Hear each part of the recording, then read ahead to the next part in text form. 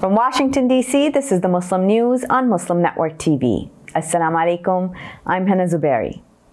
First, the headlines. Pandemic pushing 500 million people into extreme poverty. Amazon under fire after inexcusable warehouse collapse kills at least 6. Nigeria to ban airlines from UK, Canada, and Saudi Arabia.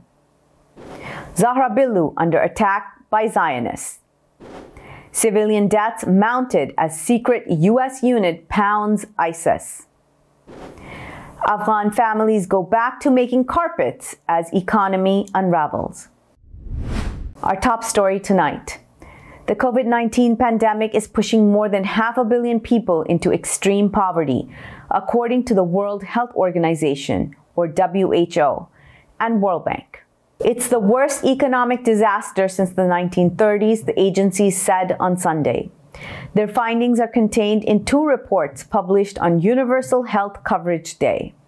They illustrate the disastrous impact of COVID-19 on people's capacity to get and pay for healthcare.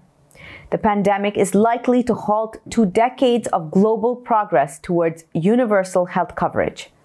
It could trigger declining immunizations and increased tuberculosis, as well as malaria deaths, the WHO said. It also said new evidence reveals that more than 500 million people might have to pay for health services out of their own pockets. Amazon is being accused of putting corporate profits over worker safety after 6 of its workers died. This was after a tornado caused the partial collapse of a St. Louis area warehouse last week. Stuart Applebaum, president of Retail, Wholesale, and Department Store Union, said requiring employees to work through a major tornado event was inexcusable. Applebaum's remarks came after 30 tornadoes ripped through 6 states this weekend, leaving more than 100 people dead, including the 6 Amazon workers. Nigeria announced Sunday it is banning the entry of passenger planes from the UK, Canada, and Saudi Arabia starting Tuesday. Those 3 countries have imposed travel restrictions on Nigeria due to the Omicron variant of COVID-19. Aviation Minister Hadi Sirika said these countries lack a moral right to operate commercial airlines to Nigeria. The country has seen more than 200,000 virus-related cases and over 2,000 deaths. The Omicron variant has also been detected in 6 people. Thousands of people gathered in Buenos Aires to protest the International Monetary Fund, or IMF. The government of Argentina President Alberto Fernandez is seeking a new loan. This would enable it to pay off the country's $44 billion debt owed to the IMF. Thousands of Indian farmers packed up their belongings and dismantled tent cities on the outskirts of Delhi on Saturday. They're headed home after a year-long protest against the government's agricultural policies. Prime Minister Narendra Modi was forced through protests to push through Parliament the repeal of 3 contentious laws. Farmers claimed these would let private companies control the country's agricultural sector. Hundreds of farmers danced and celebrated the victory early Saturday. They began removing roadblocks and dismantling thousands of makeshift homes along major highways. Tens of thousands had been camped out since November of 2020 to protest the laws. Farmers in India have political clout due to their sheer numbers. 4 Afghan brothers hauled their family's carpet loom out of storage with the hope of earning a living as the nation's economy teeters on the edge of ruin. The Hydari brothers now spend their days weaving Afghanistan's famed complex rugs, like previous generations of their family have done. Ghulam Sakhi, the family's 70-year-old patriarch, said that there was no other option for survival. Until the Taliban's return to power in mid-August, the Hydari brothers were running a successful business supplying flowers for weddings. But with the Taliban now forbidding lavish brothels loved by Afghans, the family's flower business collapsed. The brothers then decided to go back to the family's rug-making trade.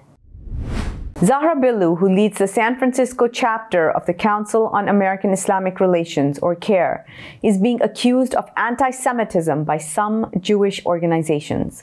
Speaking at last month's American Muslims for Palestine conference, Billoo criticized extreme right-wing forces, the Anti-Defamation League, Jewish federations, Hillel, and Zionist synagogues. Billoo described a well-funded campaign to bolster Islamophobia around the world. She also spoke of an interconnected network of Zionist supporting organizations working to harm Muslims. Billoo works with Jewish groups who advocate for justice and human rights for Palestinians. ADL National Director Jonathan Greenblatt issued a rebuke of Billoo on Twitter. A Muslim teacher in Canadian province of Quebec was removed from her position over her headscarf, citing a controversial provincial law. Fatimeh Anvari, a third-grade teacher at Chelsea Elementary School in the city of Chelsea, was offered a permanent position after working as a substitute teacher for several months, CBC reports. She started working full-time in the fall. After only a month, the school's principal reportedly told Anvari she had to be removed to a position outside the classroom because of her headscarf. Anvari told CBC she was shocked at the time. Quebec's Bill 21 bans most civil servants, including nurses, teachers, and police officers, from wearing religious symbols such as turbans, headscarves, crosses, and kippas while on the job. Colorado's first Muslim state lawmaker says Congresswoman Lauren Boebert should face consequences for her recent Islamophobic comments about Muslims. Iman Jodeh, an Aurora Democrat and spokeswoman for the Colorado Muslim Society, said Boebert's commentary gives unspoken permission to continue hate.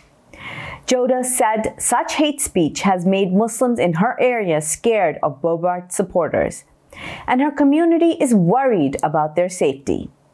Jodeh also said she hasn't seen or heard of any acts of discrimination or hate towards Colorado Muslims since Boebert's comments against Congresswoman Ilhan Omar.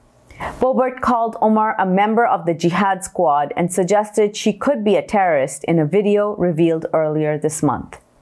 Jodeh called on Democratic leaders to censure or publicly reprimand Boebert and take away her committee assignments. House Speaker Nancy Pelosi said she had not determined whether to hold a vote on a resolution to remove Boebert from the Natural Resources and Budget Committees. Stella Morris, the fiancée of Julian Assange, called for his freedom Saturday, revealing the WikiLeaks founder suffered a mini-stroke in October. Morris tweeted that Assange suffered a stroke on the first day of the High Court appeal hearing on October 27th. One human rights expert said that the UK is literally torturing Assange to death.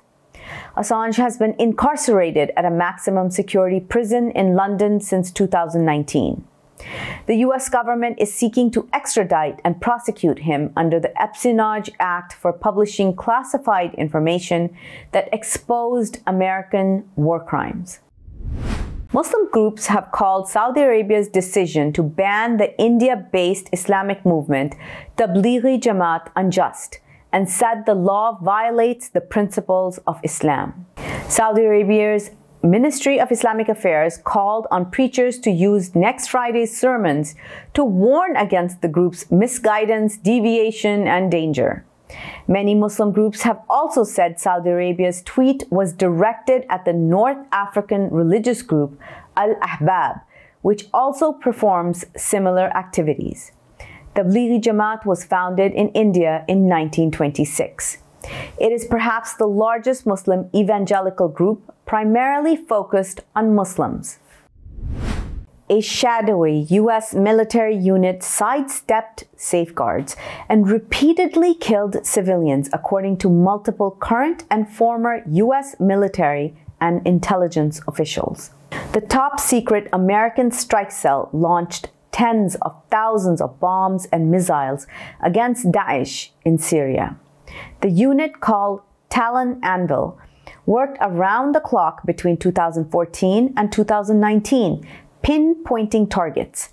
These included convoys, car bombs, command centers, and squads of enemy fighters. People who worked with the strike cell say it circumvented rules imposed to protect non-combatants. They said that the unit killed people who had no role into the conflict, such as farmers, children, and families fleeing fighting, as well as villagers sheltering in buildings. Coming up next after the break is our in-depth analysis segment, so stay tuned and we'll be right back after these messages.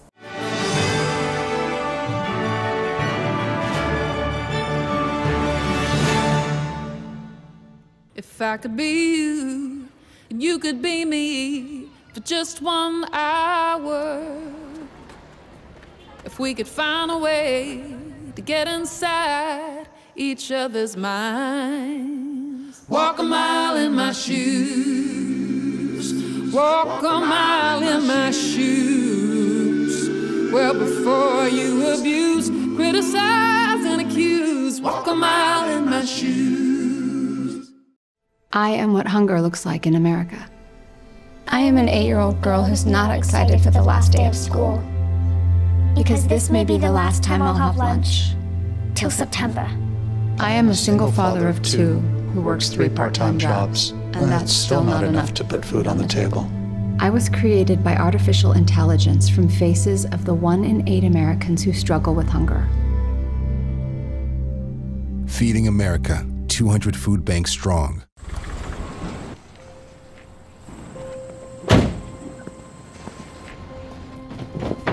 Dad, they took over my bedroom. Come on, come on. Okay, Dad. 1, 2, 3.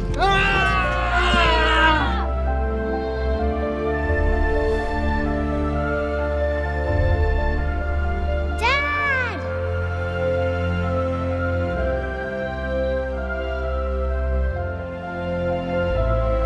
You saved me. Dad? Are you okay? I'm fine, dear.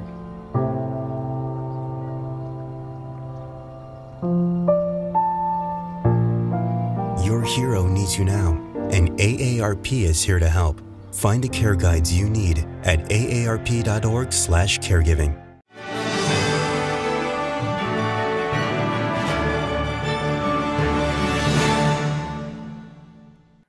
Welcome back.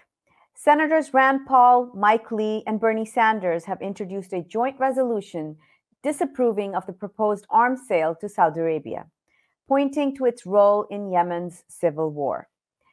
Representative Ilhan Omar has also introduced her own joint resolution aimed at blocking the sale of weapons to the country.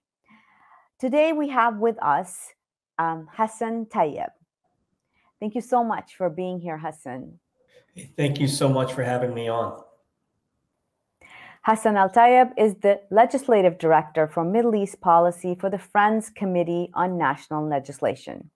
He's amongst the signatories to a recent letter written to Congress that Congress must block Biden administration's wrongful $650 million arms sale to Saudi Arabia or risk fueling further U.S. complicity in rights violations and Yemeni civilian suffering.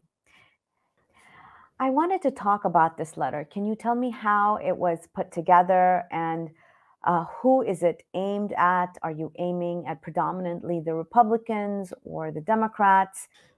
Yeah, so thank you so much for having me on the air to discuss the vote that happened last week on Senator Rand Paul's joint resolution of disapproval. Friends Committee on National Legislation did sign on to this letter effort. It was spearheaded by Amnesty International, Democracy for the Arab World Now, or DAWN, and Just Foreign Policy. It brought together a really diverse coalition of organizations representing tens of millions of Americans.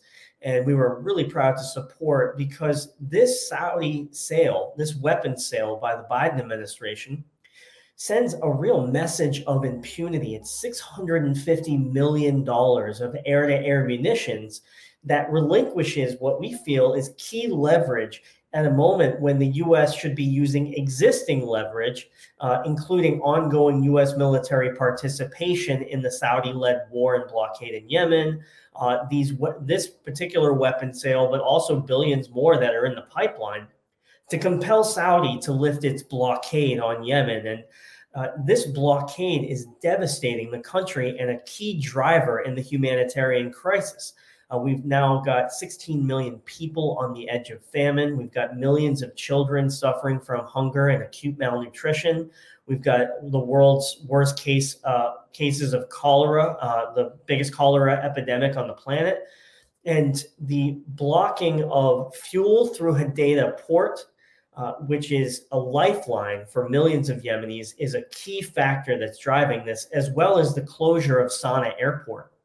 So these senators and these advocacy groups last week were trying to send a message that this is not the time to be selling weapons to Saudi Arabia if they continue to force their blockade on Yemen. Unfortunately, that vote was not successful in getting a majority of Democrats and Republicans to be on the record to do this. The tally was 30 to 67. But I will note that this was a significant vote that brought together a bipartisan coalition with the members you named, but also a majority of Democrats to oppose a Democratic administration. So I think this shows that we have momentum to continue this work to end all U.S. complicity and try to get Saudi Arabia to lift its blockade on Yemen for the sake of millions of Yemenis being plunged into famine. And isn't this going back on Biden's word that when he was running for office and later when he was sworn in, he had said that he would stop Saudi impunity, that he would not let them get away with what they were getting away with. So can you speak to the backtracking? Absolutely. So unfortunately, U.S. complicity has been going on in the Saudi-led war in Yemen for nearly 7 years. It started under Obama, it kept going under Trump, and it's continued under the Biden administration, despite a lot of promises while he was on the campaign trail to end that participation. We'll say there were some critical policy resets that I'd like to mention. They lifted a foreign terror designation on the Houthis. Some people think that was controversial, but to me, I think that was a critical step that would have allowed humanitarian assistance to be delivered to all parts of Yemen and make sure that, we don't cut off Yemenis from humanitarian aid. So that was critical. They restored humanitarian assistance and USAID funding to northern Yemen.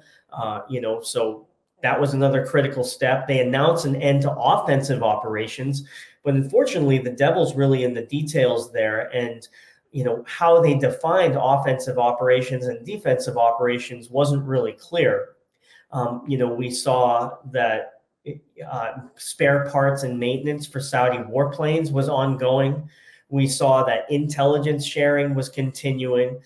And it wasn't ever really known to us whether or not the administration considered the blockade an offensive operation. We definitely consider an offensive operation here at the Friends Committee on National Legislation and are trying to make sure that there is accountability for this crime that is the ongoing blockade, which we think is a main driver of the crisis and, dare I say, a prerequisite to peace in Yemen. I want to go back a little bit, and you spoke about the several administrations' role in the Yemen crisis in Yemen. Now, what is next? Like, how do we hold the administration accountable?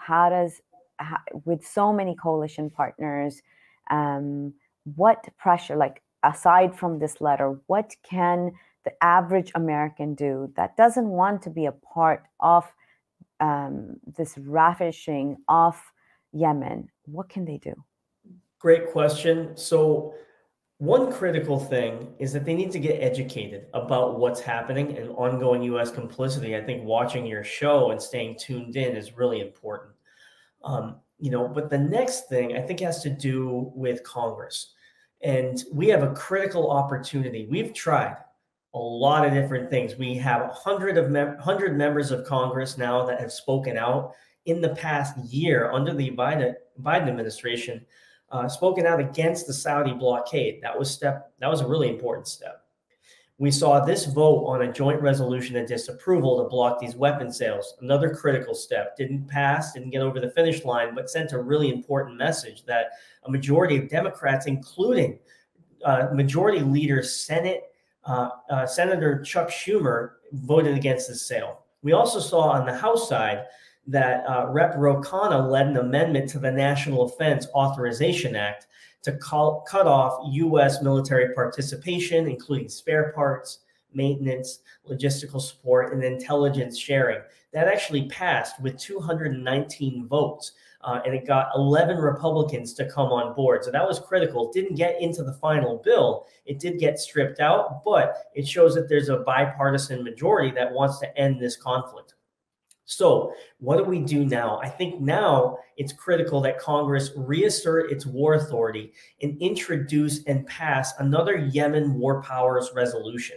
Now, this is a very important piece of legislation. It was actually, already passed in 2018 and 2019. In 2019, Trump vetoed that resolution, but now I think the politics are a little bit different, a lot different, I should say. And I think it's going to be a lot harder for the Biden administration to continue U.S. complicity and veto a resolution of that nature if it gets a majority of Democrats on board. So that's our goal right now for 2022. One, education. Two, pass a Yemen War Powers resolution to finally terminate this ongoing U.S. participation in the world's worst humanitarian crisis on the planet. Aside from getting in touch with their congresspeople, and educating, can you tell us some more concrete actions that the average person can do?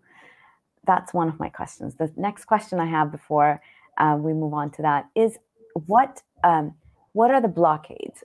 Who are the people who are working against what you're trying to achieve, ending our complicity in this war?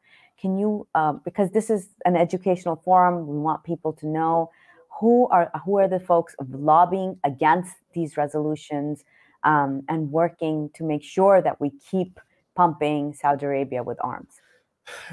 Two great questions. I'll start with the first one, and then just about finish with the last one here. So your listeners, I think they should be empowered to know that they can reach out to their member of Congress and ask that they introduce a Yemen War Powers resolution to terminate this ongoing support. Bring a coalition of your friends, your family, your allies. If they're with a faith organization, bring your supporters and meet with your member of Congress. Go to their town halls, ask them hard questions about U.S. complicity. Maybe research and know whether or not in the past they supported it. I'll just say that every single Democrat in the Senate in 2019 voted to end U.S. participation. And participation's ongoing. Did they flip-flop on that position, or have they just not been given the opportunity to vote on a new Yemen War Powers resolution? And they should be asked that by their constituents. Folks can also write a letter to the editor, write an op-ed, try to build a coalition of supporters. I mean, there's a lot of folks that have come out of the woodwork to oppose U.S. support for this war, led by tens of thousands of Yemeni Americans, peace activists, faith groups, Muslim, Christian, Jews, atheists, agnostics. So many people have come out against this particular war and U.S. support for the war. But we need to grow our coalition and make sure more people are aware. And I definitely encourage people to continue to learn and try to educate more and more folks. As far as who still supports this devastating war and blockade, I think that's a bit of a complicated question. A lot of folks would say that they oppose the war, but they oppose, the humanitarian suffering. They want to see that end, but they don't really have what I think is the right solution to get us from point A to point B. What's critical is U.S. complicity in the war. There's a lot of different factors going on. I mean, you have the Ansar Allah, aka the Houthis, which are now in control of 80% of Yemen's population. You have the Southern Transitional Council backed by the United Arab Emirates, and you have the Hadi government backed by the Saudis. They're, supposedly a coalition, but sometimes the Saudis and the Hadi government and the UAE and the STC have actually used US-made weapons to attack each other. So what can we do in such a complicated situation? Well, number one, we have to recognize our side of the street, which is US support for the Saudis. Now, that doesn't absolve the Houthis of what they've done. They've committed atrocities, human rights violations, and they should be held to account. But the U.S. has very limited leverage on that piece of the puzzle. So one, we have to terminate our participation in complicity. And the other thing is we have to compel Saudi Arabia to lift its blockade on Yemen. And that should be decoupled from all of these ongoing negotiations. The people of Yemen should not be held hostage. And I've said this to many lawmakers and staffers and people in the administration, that one thing Yemenis agree on is the need to open up Sana'a airport. They don't care if you're, in Houthi-governed territory, STC, if they're in Aden or if they're in Marib. They all want to see that airport open. So that's a really good place to start.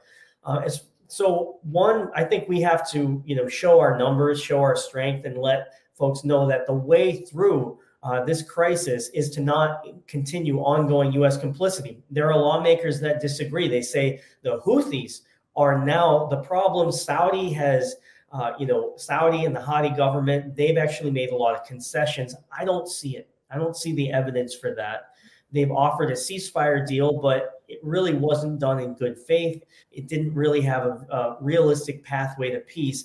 And our demand should be really clear that we should not be selling weapons to Saudi Arabia. We need to use U.S. leverage to compel Saudi Arabia to end its blockade. And we need to get Congress to act to terminate all ongoing U.S. participation in this war before more Yemenis starve to death as a result of the blockade. Thank you so much, Hassan Atayeb from the Friends Legislative Policy for Middle East. Thank you so much for having me. I think this is such an important discussion. I would just encourage people to stay in the loop. You can contact us here at the Friends Committee on National Legislation by going to fcnl.org. We want to hear from you. We want to get you to participate in this advocacy because your voice really does matter. And I've seen over the past several years since I've been working on this particular conflict that we went from no U.S. support for, no congressional support for ending this complicity to now getting a majority of people in the Congress that want to end support for the war. So it shows that activism really matters and that, we can make a difference if we work together. Thank you so much. That's all from our Washington studios tonight. Thank you for tuning in. You can find previous episodes and more on our YouTube or Facebook. For more content, keep watching Muslim Network TV or visit muslimnetwork.tv. Assalamu alaikum and good night.